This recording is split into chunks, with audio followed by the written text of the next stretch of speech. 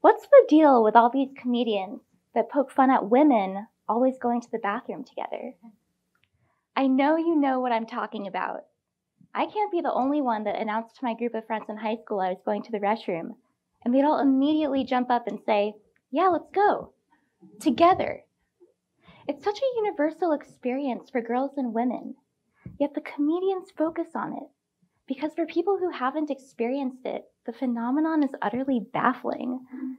Even when I think about it too hard, I can't help but wonder why we do that. Maybe it does warrant the age-old question, what are they doing in there anyway? Believe it or not, women sticking together like this is backed up by science. I'll get into that in a bit, but the bottom line is that we are naturals at creating new connections, strengthening deep friendships, and in a big picture way, building community. Why does this matter? We're at a turning point in society where women are taking positions of power, and it's fundamentally transforming the landscape in multiple sectors, public and private.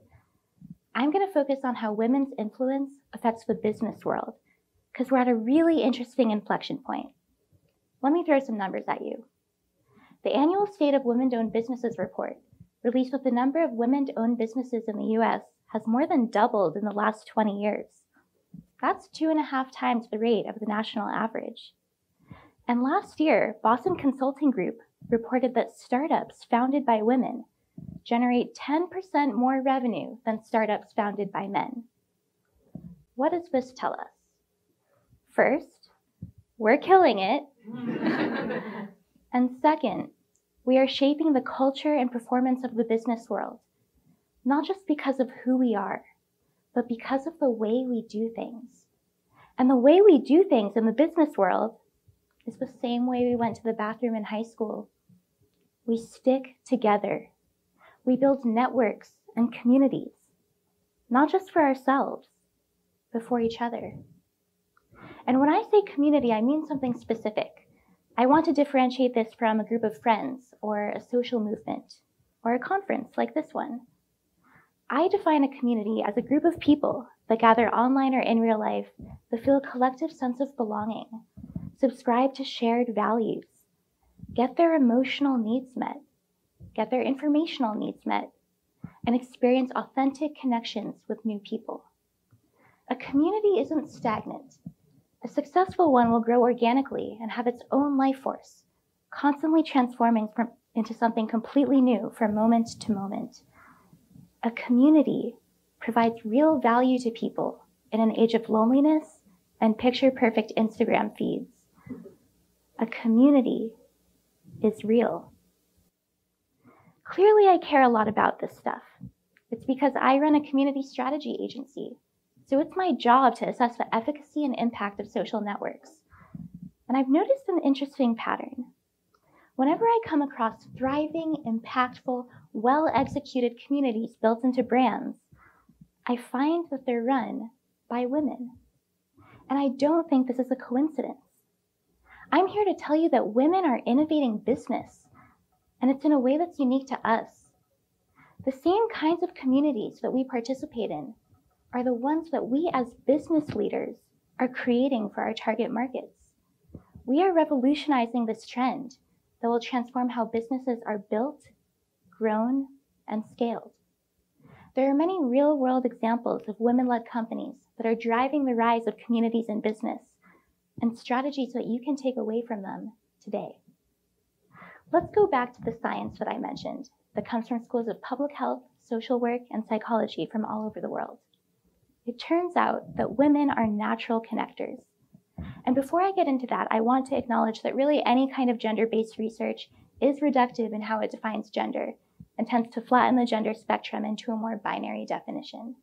And until we can draw on research that studies identity and experience in a more nuanced way, this research is still useful, and we can glean a lot from it.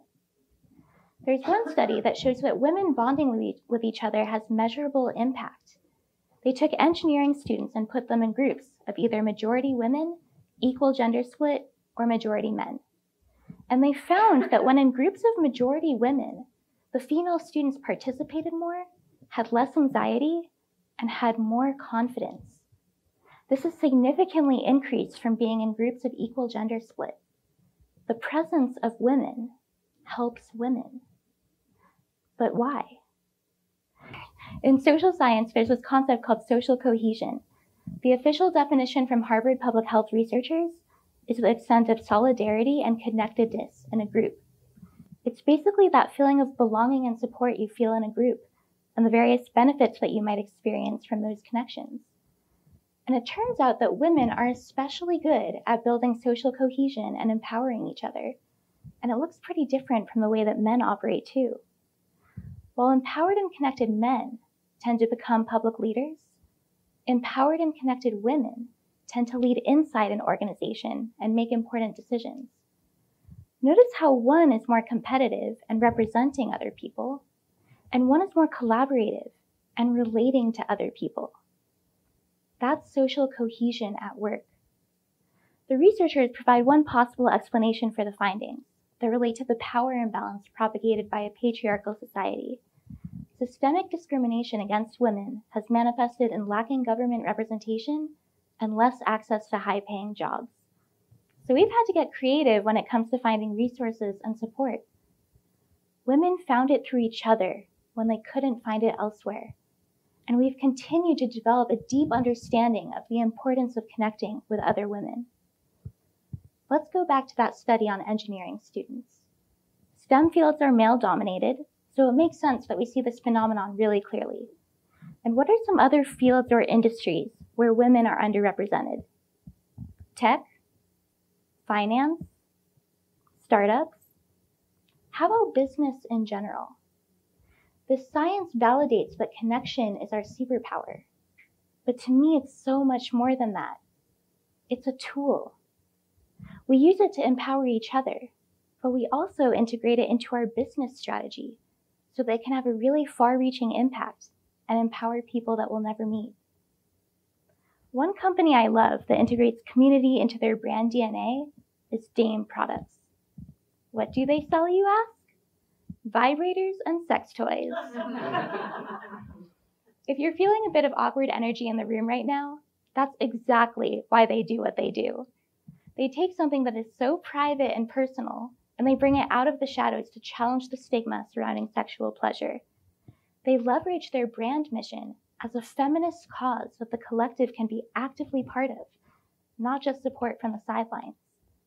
And besides their brand strategy and a lot of empowering and educational content, they also nurture a tight-knit community for Dahan Labs. That's their community of product testers, which sounds like a pretty fun job if you ask me. By having this group of dedicated testers involved in product development, they advance the brand and their community focus. They create products that people actually want, which optimizes product market fit and consumer satisfaction. They're showing, not telling, that they want their audience to be part of the brand, which translates to powerful brand loyalty. And they're actualizing their mission by facilitating conversations about sexuality and pleasurable sex in an open, accepting, empowering space that combats the taboo. And that's just their consumer-facing community strategy. They also build community in their industry by empowering their competitors to stand alongside them as collaborators. Their impact is powerful. Recently, Dahan was working with the MTA, New York City subway system, to roll out advertisements that featured photos of their products, which come in odd shapes that don't appear sexual. After months of unanswered emails about final proofs, they were rejected by the MTA, which continues to show ads for erectile dysfunction medication using obviously phallic imagery. The double standard is real. So they partnered with Unbound, another sex toy company rejected by the MTA. They banded together in the fight to de-shame sex and educate the world.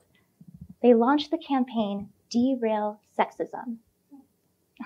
Dahan sees other companies that might be viewed as competitors to be more like teammates that are facing identical problems. And the competitor-turned-collaborator model isn't unique to the sex tech industry.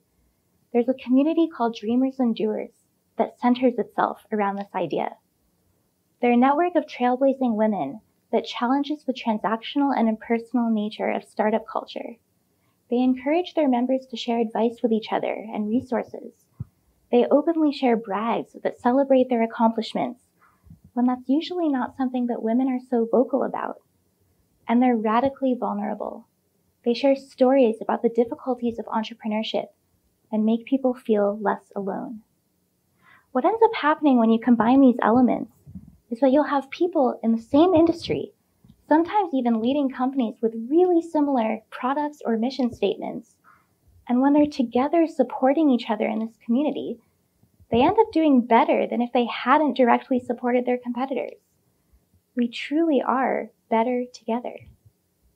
And speaking of women-powered communities for entrepreneurs, another interesting example is The Riveter.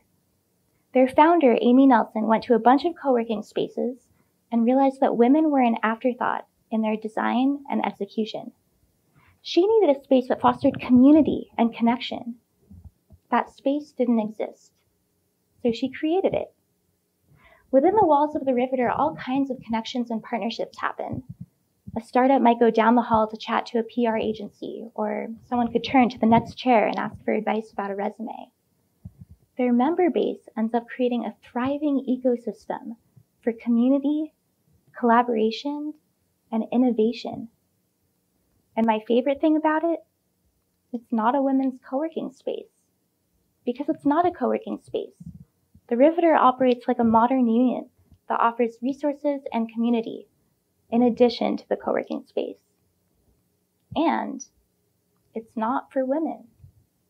At least it's not only for women. Since they opened, they've been open to all gender identities. Their slogan is built by women for everyone, subscribing to the idea that feminism doesn't just benefit women, it lends equity for all. Right now, their member base is 30% men, and they'll see a 50-50 gender split as a success. But what makes them remarkable isn't that men are included in their membership, it's why. The type of men who join are the ones who want to learn how to be better champions for women and other voices that belong in the conversation. They're eager to participate, learn from women, and contribute their own knowledge and mentorship. This ecosystem doesn't just fuel innovation, it builds allyship. And it's not just a good idea, it has real traction too. The company was founded 2 years ago, and they already have 10 locations in 7 cities with thousands of members. They've raised more than $20 million, and this year alone grew from 20 employees to 80. The idea is clearly resonating with people and already shaping a huge trend of women-led communities changing the world. So what can we learn from these companies? They all excel in industries that are normally competitive, transactional, and flashy by rejecting the norms and promoting togetherness, authenticity, and collaboration. They know that there is more than enough market to go around, and that uplifting their peers instead of sabotaging them makes them look good. They're humble enough to want to learn from each other, while being bold enough to lead. They give more than they take in hopes it will come back to them. And it does. In such powerful ways, because their hard work helps create a feminist world that everyone can benefit from. A world where business is infused with more empathy and connection. But here's the thing. Remember that statistic that I mentioned about women-founded startups generating more revenue? Here's another stat. The average investment made into a male-founded startup is $2.12 million. For female-founded, it's $935,000, less than half. So yes, we can create a feminist business world, but we can't do it alone. In order to support communities built by women for everyone, we need to shape an investing culture built for women by everyone. To the women who are watching, think of the women that you turn to in your life for support. When you reach out to them, you are manifesting your superpower. And to the men, I want to leave you with a couple questions. How can you learn from women and our strategies for building community? Which women can you turn to today and ask how you can be a better champion for us? Reach out to them. Ask them what they're working on. Bring them onto your team. This kind of collaboration will take you far. With your support, we won't need social cohesion to combat patriarchal oppression, because there won't be patriarchal oppression. Social cohesion will just be one of the many tools in our arsenal. Together, we can create a world where we don't go to the bathroom together because we have to, but because we want to. Thank you.